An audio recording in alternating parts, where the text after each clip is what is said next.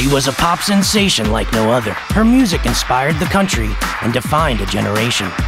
But her fall from the spotlight was as quick as it was painful. An unspeakable addiction would lead to a near-fatal car crash and the loss of her fortune. In an effort to revive her career, she would return to the studio and produce perhaps the worst record of anyone's career ever. She would drop out of society and move to India, devoting all of her time to charity in hopes of finding her inner spirit, only to find herself thrust back into the spotlight with a record-breaking comeback special that would secure her place in music history. Who the hell is Melissa Lefton? When Behind the Muse continues. Welcome to Behind the Muse, the untold stories that never happened to the people you haven't heard of yet. Melissa Peggy Sue William House Gregory Lefton was born to a simple life in rural Indiana.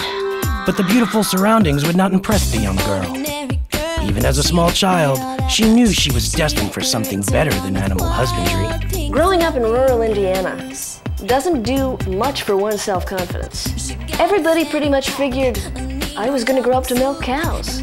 You know, that was it for me. But I proved them wrong. I knew that even though everyone around me was a piece of shit, I wasn't. By the tender age of 7, she would demonstrate a lust for the spotlight that would plague her for the rest of her life. I am only a cool night, yes, beautiful sister. By the time Melissa was in high school, the bug to be a star had molted into scabies, and she quickly hooked in with a local band in hopes of attracting some attention. I decided that if I got a band together in high school, if I got a band together and we could just like rock the whole community, like with our awesome, just rebellious tunes, that we'd be pretty set.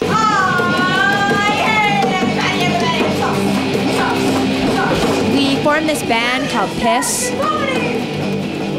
Everybody had like a different way of looking at things, and so I was just kind of like, look, you guys, can't we just work something out between all 5 of us? Like, can't we just have a song that we all agree on? What are you doing? Get out! Oh, come on. Hey, Melissa! F this! I am through with you! My career's not gonna go down the toilet because of you! Hey, come on back! Where'd you park the car? Unfulfilled by the punk scene in Indiana, Melissa embarked on a journey that would lead down an alley, that would take her to a road, that would show her the path, that would enter a highway, that would lead to a tunnel, that would cost her $6. Anyway, I got to New York. Eventually, I started to get these gigs, like at the coffee house. When I was singing, like, I was really hurting at the time, so I was singing stuff about, like, guys who left me, and I was just, like, in pain, and I was strumming away, and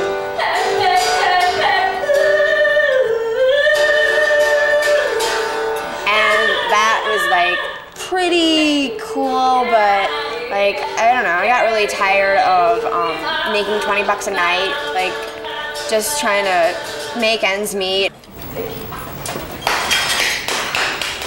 Even though the raw passion in Melissa's music was not met with great enthusiasm in the pretentious coffee houses of New York, Melissa's hunger for success only grew stronger. She decided to take matters into her own hands and literally break into the music business. Do some more fixing.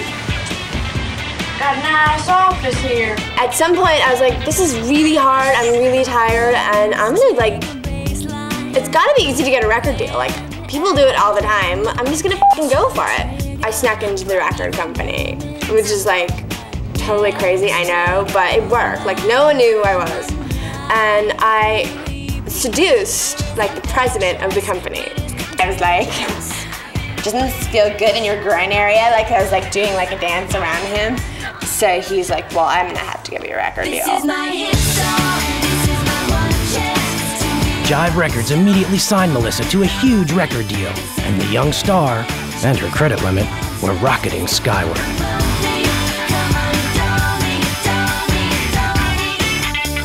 With a hit song and a sold-out world tour, Melissa Lefton, the small-time girl from Indiana, seemed like she finally achieved her dream.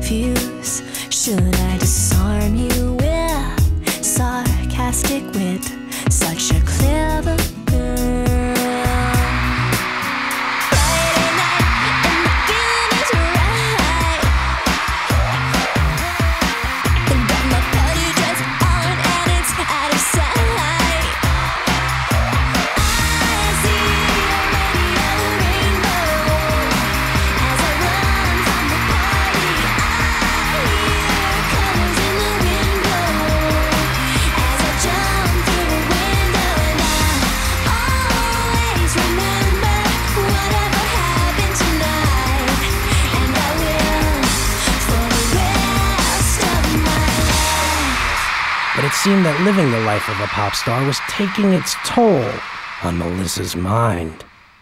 So now I'm touring. Woo! I'm touring, and it's like, I'm going to do TRL next week. Woo! And they're like, At first, it seemed that Melissa was just a little Because, nervous, like, common TRL with such sudden fame. To all my friends back in rural Indiana, fuck you, because I'm totally making it. I tend to think I'm really great. I'm gonna be like bigger than Oreos. Like I have some friends in like the background, whatever, they need me, so you guys done? Cause like, this is really cool and everything, but I need to go. Little would anyone know, including Melissa, that this would be her first and only television interview for 10 years. Hey, Melissa. In this exclusive amateur video taken just hours before the biggest show of her career, in the basement of New York's world-famous Madison Square Garden, Melissa's dance with death would soon be exposed.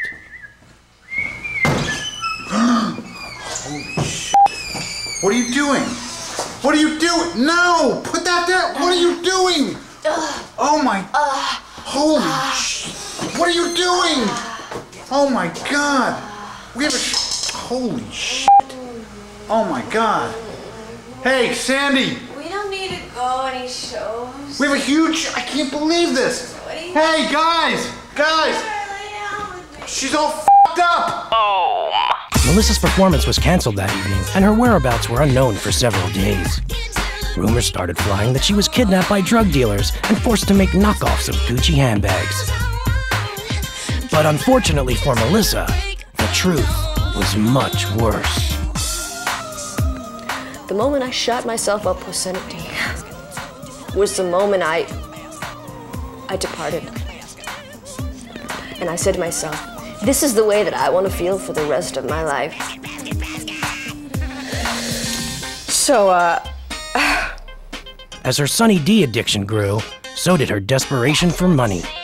She called upon the only person she thought she could trust, her friend and longtime manager, Shlomo Paisanowitz. But he would deliver a devastating blow that would push Melissa further over the edge. but he says to me,